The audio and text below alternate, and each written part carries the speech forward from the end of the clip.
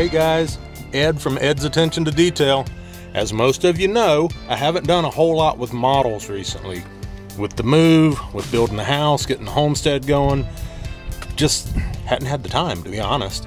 But today, went to Hobby Lobby and I got my fix. Well, kinda got my fix. Anyway, so let's take a look and see what we got. Think you guys are gonna like this. We're gonna do a kit review. So that way you still know that I hadn't left the hobby, not completely. Anyway, let's check it out. AMT Oldsmobile 442 W30, 1969. Like I said, got it at Hobby Lobby. And I used the 40% off coupon. Let's see, $19.52. Not too terrible. So, let's take a look and see what's inside the box, shall we? Okay, so first of all, what you'll notice is the box art.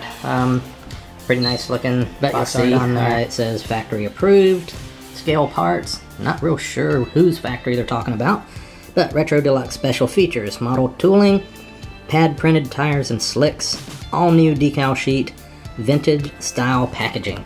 So, okay.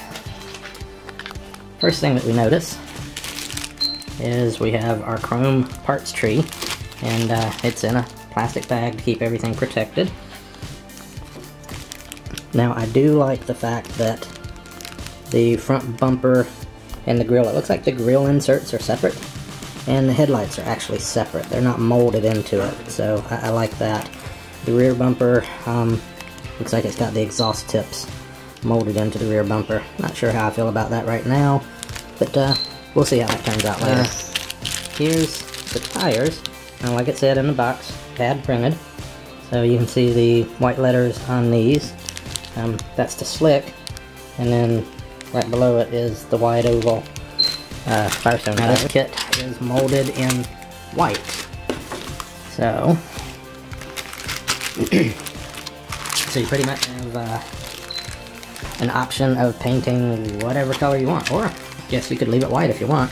The plastic actually looks like it's molded fairly well. I'm not going to take it out of the package right now, just because I'm not going to build it right now. This is actually going to be a stash model for a little bit. But so you get the body, you get the chassis, and the chassis has a little bit of detail on it, but not a whole lot, which means that the exhaust and the suspension and everything that goes with it will have to be added, and it makes it a whole lot easier to paint all of that when you're putting it together and get a lot of detail in it. Alright, this next bag looks like it contains engine, transmission, the wheel halves. Let's see, the hood's in there, the firewall, the radiator, the master cylinder for the brakes. There's some of the suspension components. There's the rear end is actually in two halves. Springs, shock absorbers. I bet those are probably the grill inserts right here. So yeah, I see in that second sprue right there, I see bucket seats. So quite a few parts there.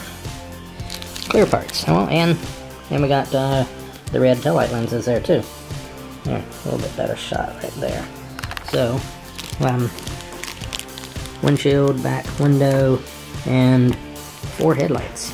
So, like I said, I'm real excited that the headlights are actually separate and not molded into that front bumper assembly. I think you can get a little bit more realistic look with the headlights being done that way. Let's go ahead and take a look at the instruction sheet. So, it's a rather big instruction sheet. Again, the picture of the box art talks about the history of the Oldsmobile 442, some important information before beginning the assembly, building tips for the advanced modeler. Now, some of you guys would probably laugh at some of these tips, because this might be actually common knowledge, but you know, Round 2 Models has always done a pretty good job with some of this, so.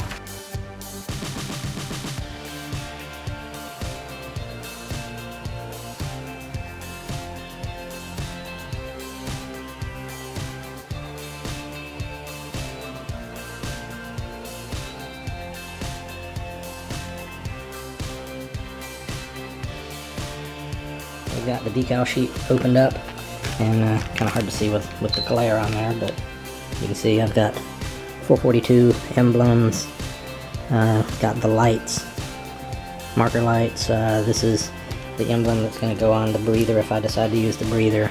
Quite a few examples of license tags, and then it's got rally stripes, black or white rally stripes. So nice little decal sheet. Overall, I would say that nice looking kit. Again, AMT, 1/25th scale, and I would say, just by looking at the kit itself, this is a nice kit. So really look forward to being able to sit down and kind of work my magic with it, and you know, build it, kind of make it my own, give it my own little touches. Okay guys, so there you have it. AMT 1969 Oldsmobile 442 W30 kit review. Nice to kind of have my hands on a model kit again. So thanks for watching. I really appreciate it. Thanks for hanging with me as we're doing all the other stuff too. But I know that for you guys that are modelers, this is what you like, this is what you live for, and I'm kind of the same way, really. But with that being said, only one thing left. Pay attention to the details. See you again soon. Bye. Please subscribe to my channel if you haven't already, and go ahead and hit the notification button so you know when I'm doing a new video. Like this video and leave me a comment down below. Let me know what you think. Also, feel free to share this with any of your social media sites.